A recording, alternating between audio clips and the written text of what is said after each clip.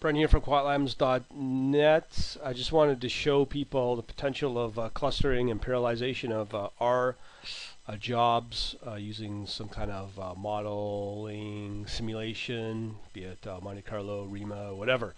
It takes up a lot of time to run a process. What I'm about to show you is using Redis with R through a doRedis package.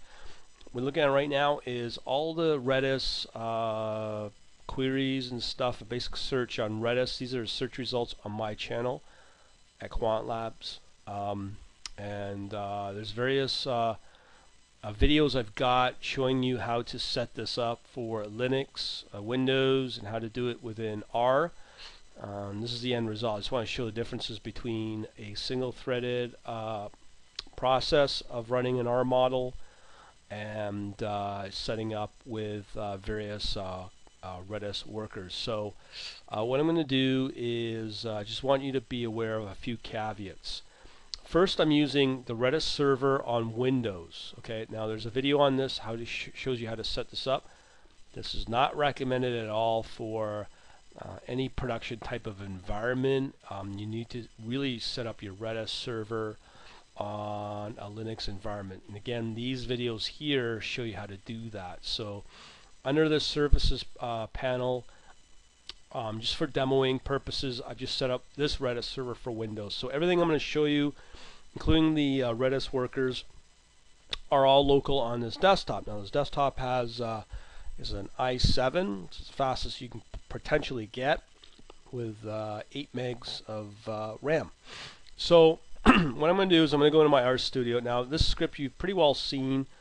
It's part of the doRedis environment. I'm not going to go into great detail here. You can easily get that through my videos, and I've shown references where to go. But what I want to show you is that there's already an environment set up for Redis using this script.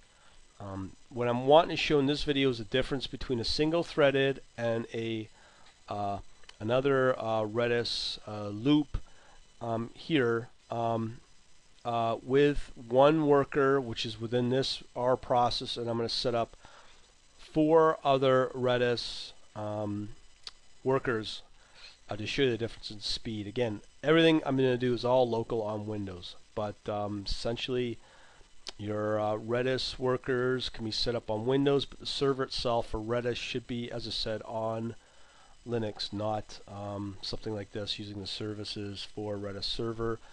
But this demo I'm doing it, there's all kinds of wonky, weird problems I'm already currently finding using this setup. So again, Linux for the Redis server. So let's go ahead and set everything up.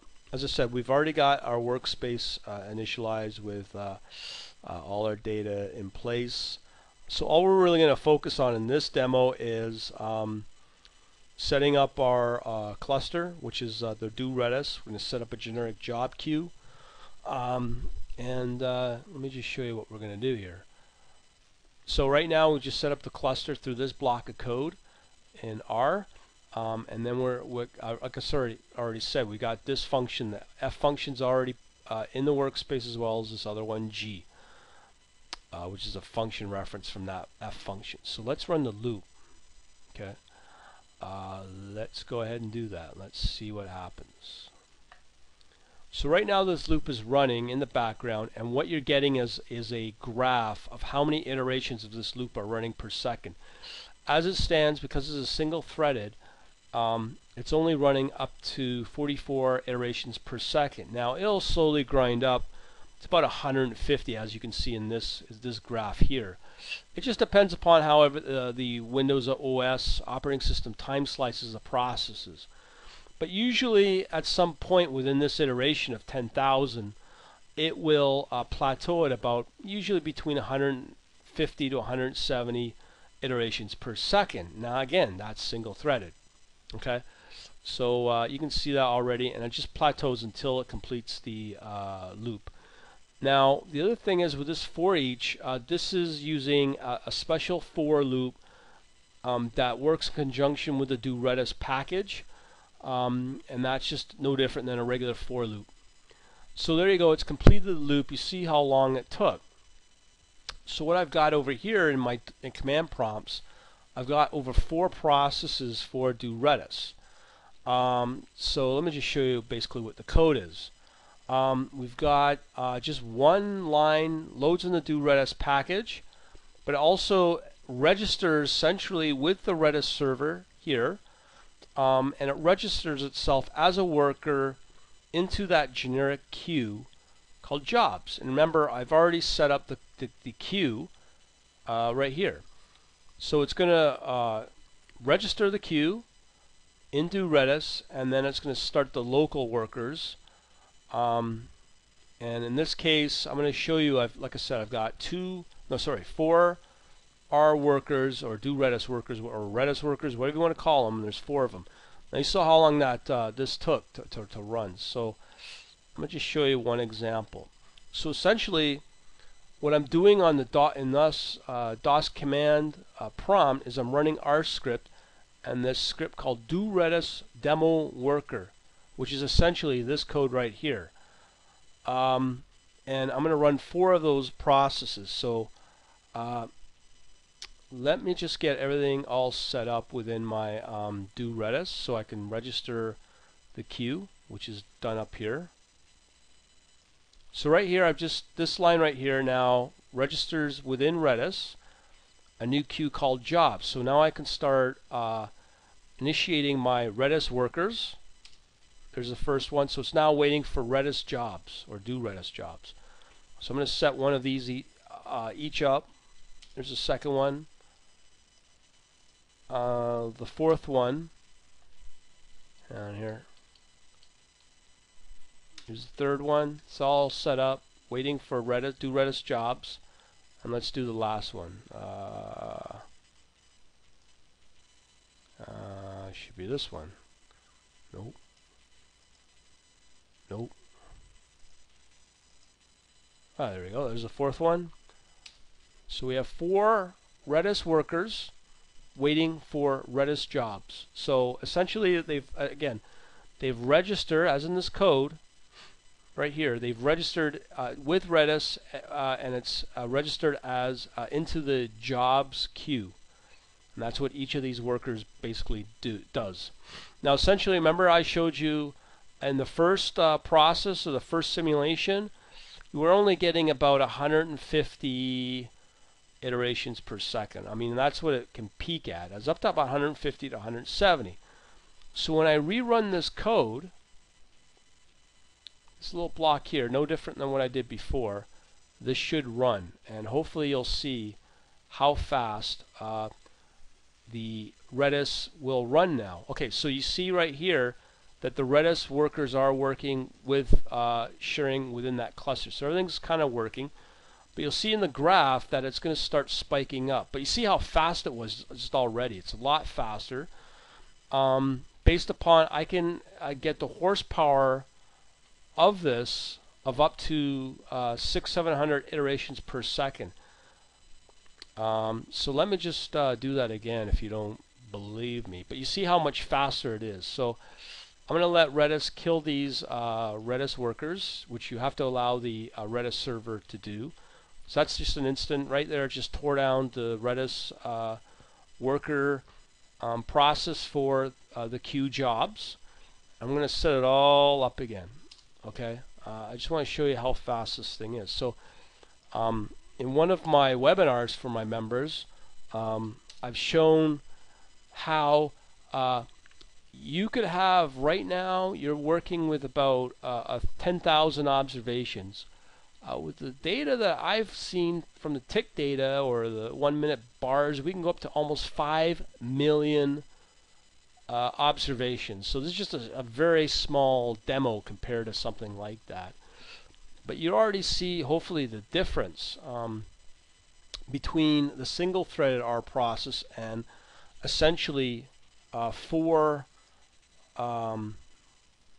Redis workers in this cluster. I mean, remember, it's all local. But let me just run that block of code again with the 10,000. Or maybe I might bump it up to, let's say, not sure if this will work. Let's say if I bump it up to 50,000, see how much of a difference it'll make.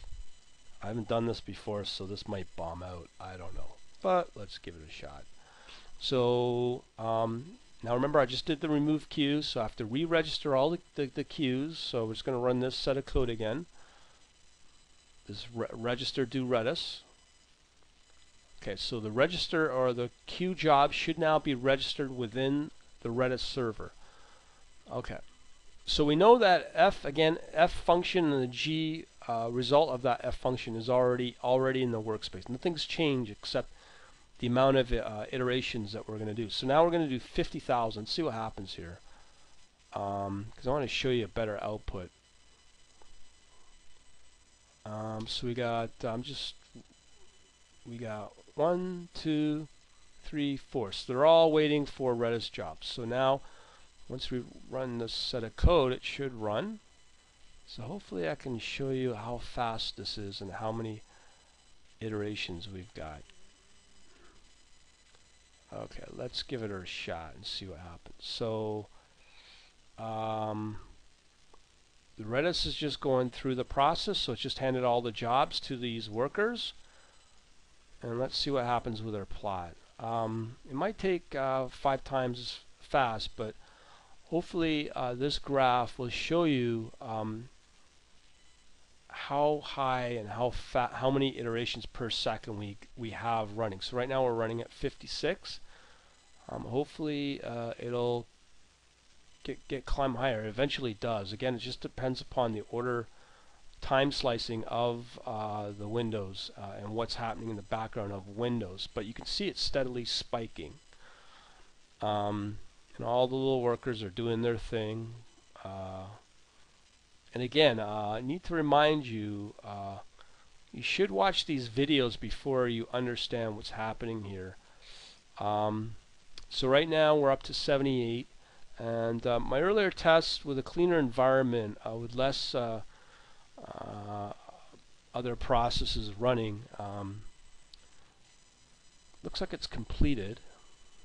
Let me just make sure that's the case. So I think it's finished the 50,000. Probably just see what the value of J is. Now again, I've never done this before. Yeah, J, it just basically ran out at 1,000 because this was already predefined for